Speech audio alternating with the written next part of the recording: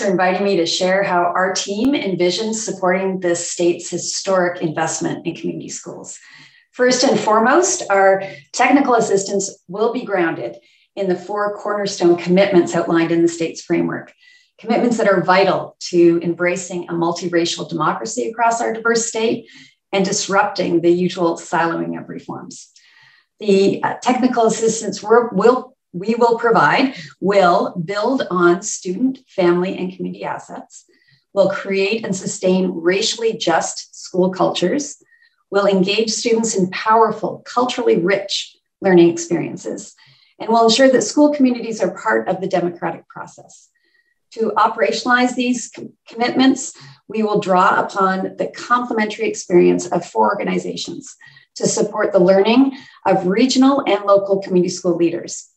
As the lead county agency, Alameda County Office of Education will ensure that our technical assistance will seamlessly integrate into the state's larger system of support for education. As the state's higher education partner, UCLA will create community-based learning opportunities, as well as support the collection and use of data and stories to inform change. The NEA Community Schools Institute is currently a national hub for technical assistance with a wealth of resources and learning opportunities that we will adapt for California. And Californians for Justice engages young people to promote racial justice and improve their communities. Listening to student leaders will be essential to our statewide learning about how to transform the way young people experience school. As a team, leaders from our 4 organizations are meeting regularly to bring to life the shared vision we proposed for statewide learning and technical assistance. This vision includes building awareness about community schools, convening an advisory group, hosting webinars, and promoting learning on the ground through study tours and other opportunities.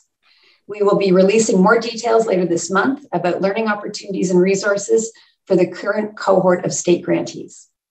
In these early days, we encourage teams to spend time on the critical first stage of implementation, bringing people together to develop a shared community-based vision of schooling to guide your efforts.